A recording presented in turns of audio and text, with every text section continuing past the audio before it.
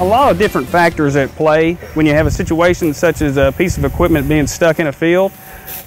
Those situations involve the amount of weight that is on the piece of equipment, the type and size of the piece of equipment, the situation as far as where the area is that the piece of equipment was stuck. It could even be the time of day. Those situations do develop, and hopefully you're prepared to overcome those problems as they arise. The prime example is the situation we have here, where we have a washout that was not present in this field in the spring, but due to over 20 inches of rain throughout the summer, this problem did develop.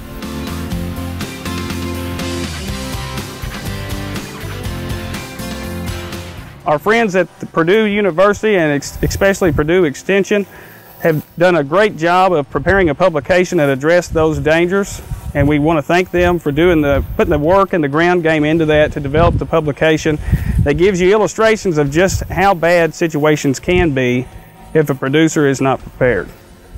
Anyone in general that has a piece of equipment that gets stuck, it doesn't matter the size of the equipment, there's always a level of danger that's there. And so we want to provide you with the knowledge to make informed decisions, to have the right equipment on your farm to keep both yourself, your hired hands or employees, but more importantly, those involved in the operation in the end, safe, and to educate those around us about the proper and improper ways to solve extracting equipment problems. Well, today we're going to highlight 4 main steps. The first situation we're going to show you is the machinery itself being stuck in the washout. You'll see that, and obviously the machine will not be able to back out from that situation. The second setup we're going to show you is the improper hookup or extraction technique that typically does occur on farms. And that's not by the farmer's mistake, that's just what you had on hand, and you tried to remove that equipment quickly, because time is money in production agriculture. So sometimes it's better to step back, take a look. And so the third scene we're going to show you today will be the proper way to hook up approved straps and tackle and clevises that will allow you to extract that equipment safely. And then the last step, we have a wrecker on hand and tow service that will show us the proper techniques. We'll go over the tools. We'll have him explain the tools and how you use them in the proper order, because no life can have a price tag on it, and that's why we're here to help you today to keep everybody safe.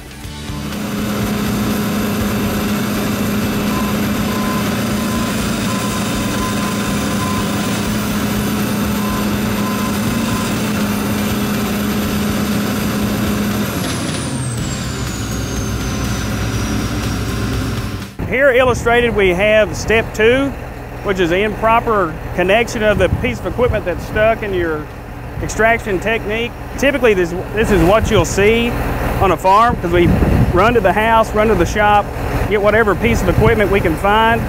Time is of the essence here. You want to get back in the field. And so what we've done, most combines, especially newer models, do have quick attach points for extracting equipment. So we just hooked a strap that we had in the back 40 at the shop, grabbed that, hooked it up. So that's what we got. This strap right here, Curtis, it has all it tells you is it's a maximal vehicle rating of 27.5. It does not have a choker. It does not have a basket. It just tells you a straight rating. And it says its braking resistance is at 55,000 pounds. It's just an average strap that you buy anywhere, any probably farm store, rural store, hardware store, versus this one that shows your rating, and it's been tested at a vertical lift of 15.8, a choker weight of 12.6, and a basket rate of 33.5. So you know that this strap has been tested, and it's a good strap. So we're going to use this in the same difference that y'all used a while ago. The only thing of it is we need to make sure that your draw pin is in good shape. It had no cracks, it's not bent, it's not damaged, and only you know that because you operate the equipment. If the drawbar or the pin is damaged in some way, we don't want to use it. You'd want to take a chain around this, put a clevis around your strap, and then pull from there. But this is evidently a good draw pin, and you know it's a good draw pin, so we're going to hook it up basically the same way that we had it. And we want to make sure there's no sharp objects around the pin or where it can be cut. If there is, you want to wrap it so that it's not cut. All right. Because the more pressure you put on it, the easier it's going to cut it. Okay, before Curtis, they took the strap, hooked right into this piece of metal, which it has sharp edges on both sides. So therefore, the harder you pull on this, the more strength it's going to put on the corners of the strap, more likely it is to break. Basically, just put a shackle in, hook straight up, and now you're pulling on a round piece with metal to metal, and you don't have to worry about getting cut in the strap. If we're looking at a failure in the previous setup, if a piece was to fail, where do you think it's going to fail first? It's going to fail right here. Right here, and that's because you had a sharp metal object on the strap, being abrasive to the strap, and that's going to create a break point. That is correct. All right. As once before, now we were using the same strap. We've got our shackle on the back of the combine. We've got a shackle here, and we've doubled the strap. But the only difference you can see is our tow truck now is a lot farther away from the combine, so now we don't have to worry about the combine coming into the back of the tractor. So we've got a lot more working room to deal with than what you do with a tractor. We've got a 3/4 inch cable here, a 6 by 25 cable, run through a snatch block, which increases my power of pulling because I'm running 2 lines instead of 1 now. Okay, so essentially what you've done in this process we're illustrating here, you've doubled the strength of your strap, and you've also doubled the strength of your pulling power by using your block. So this is the best case scenario if you're going to be extracting equipment in the field. Yes, this is the best thing to do here. We'll get the operator of the truck, he'll engage the winches, and then we'll pull the combine out. But before we do that, we want to highlight the 4 zones in regards to an operation like this. We've got the stuck zone, and the stuck zone is what we've seen throughout this process, where the equipment itself is either mired down or stuck in a ditch or a pothole or what have you. So that's our stuck zone. Now if we move from the stuck zone, what kind of zone are we in here? It looks like we're in the tow zone. The tow zone already can be considered the danger zone. Danger zone. Because for one thing, if anything was to fail on our rigging, somebody's going to get hurt. And as everybody wants to be right here where the action's at and see what's going on. And as this truck is sitting here, you can see it's too close. It needs to be backed out of the way. No person needs to be around this area. No one in the vicinity. They need to be at least 100 feet or better away. And they need to be as far this way instead of this way and this way. Because if anything is going to fail, it's going to go one of these 2 ways. Any piece of equipment could be considered, I guess, shrapnel or flying debris that could hurt somebody. That's right. I mean, this thing could break, and if it was to break, I mean, it could fly up, it could hit the side of their truck, and it could bounce off and hit something on the side.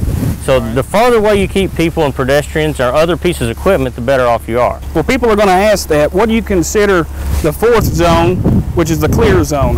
What to you is a safe area? You know, I like to keep people at least, I say, 100 feet or better away. I mean, that's from side to side. And that's 100 feet from the outside all the way to there. Okay, and typically when you're running your operation and you're setting up your equipment, do you like for the people on hand to help you with that, or do you like to take over and then make sure that everything is followed? There's nothing wrong with the farmer trying to help. They're just like anybody else. They don't want me to bring out 4 or 5 guys to help if they've got people standing around. Yes, they can help with the rigging. Once the rigging is intact, the winches are engaged and ready to pull, they need to stand back and let us do what we need to do.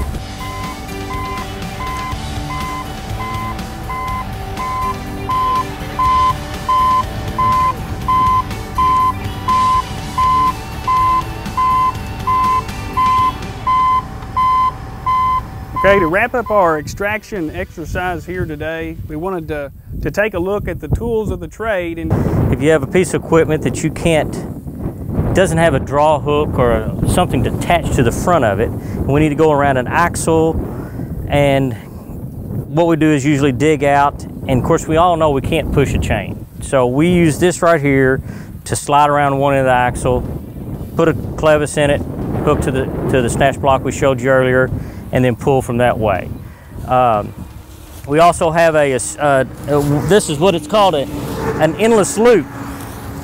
when where before we showed you that strap in a basket form was 33.5. This is a lot lighter, a lot easier to maneuver, and it's also at a basket, it's rated at 42,400 pounds. They're a lot stronger, and you can do a lot more with them. You can throw them around axles, you can throw them around anything, you throw them around, if you can get one inside of a wheel, whatever. But when you do that, you get damages as of this nature, where this is a strap that was ill-used, that we put out of service. And the reason that was done that was because it did not have a wear pad, a mud flap, or something of that nature that goes around a sharp edge. And if you don't, and these are investment just like the flat straps. If you protect them, they'll last you forever. So, I know all farmers have got mud flaps laying around. If you got a sharp edge and you got one of these, throw a mud flap, throw around it, it'll protect it.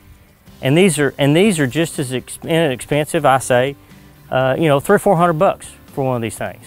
Why don't you show us some of the other equipment that you've got as well? All chains are stamped. Have on one link, it'll have a stamp at grade 8, grade 4, grade 3. We don't normally use anything lower than a grade 8.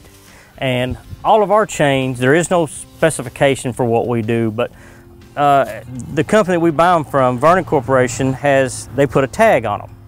And it's marked with our name. It says Hazelwood. It says the grade that it is, the size that it is, and when it was made. We hang all of our chains up so they're not laying in the water and they don't get rusted. And that's the best thing to do is for a chain. The worst thing to do is throw it in the floor and let it sit there, because shop water gets on it and it starts to rust. And you hang your chains up, that's the best thing. We either make sure that it has a good hook, a grab hook. You want to hook the chain back into itself, not under itself. Right. So we've talked about chains, so let's talk about the snatch blocks that you're using as well. We have 2 3/4 ton, they're 18-ton snatch, or excuse me, 12-ton snatch blocks. And we have, if we're doing a large recovery, we keep extras at the shop that we bring with us. When you get that initial call from a farmer, what is the typical questions that you're going to ask that farmer? Where is the vehicle? Is it off the road, on the road, in the field? Is it buried up to its axles? Is it just the front tires buried? What do we got? What our condition is? That's the main thing we need to know. And is it loaded or empty? In the Purdue publication, they actually have this Wreckmaster chart, and so I'm curious about your use of this chart. Yes, I did use this chart when I started out doing heavy recovery in the beginning, and it is a great chart to go to. Once you've been doing it for a while, you pretty well know what you're going to grab and what you're going to hook to. But I wouldn't say that I wouldn't go back to it if I had something out of the ordinary. Touch on briefly the personal protective equipment you use in your operation to keep your hands safe, and just body parts, things of that nature. Good leather gloves. I mean, you know, it's common sense. You know, farmers have been around for years. They know what they're going to use on their hands, but a good pair of leather gloves when you're doing recovery work is a good thing just to have. Because, you know, you're going to get a cable that's going to have a burr on it or something like that nature. And then plus, when you're doing recovery work, you might have something that you're dealing with. So, basically just a good pair of leather gloves. That's what you need. Kevin, we really appreciate Hazelwood Towing and Recovery coming down, spending the morning with us. You know, certainly Kevin Curtis alluded to it this morning that we've had a really wet summer. I think he recorded roughly 20 inches of rainfall in this area that he had July, probably a little more than that in August. And so like this washout that we actually took the combine out of this morning, we're going to see a lot of that throughout the western part of the state. Just because of the surface ditches that we put in and what have you. But we probably are going to see some situations where that if things continue, the weather is going to present some obstacles to us, and so we're probably going to need some service from folks like you. So we certainly appreciate you coming down and spending the time with us. Not a problem.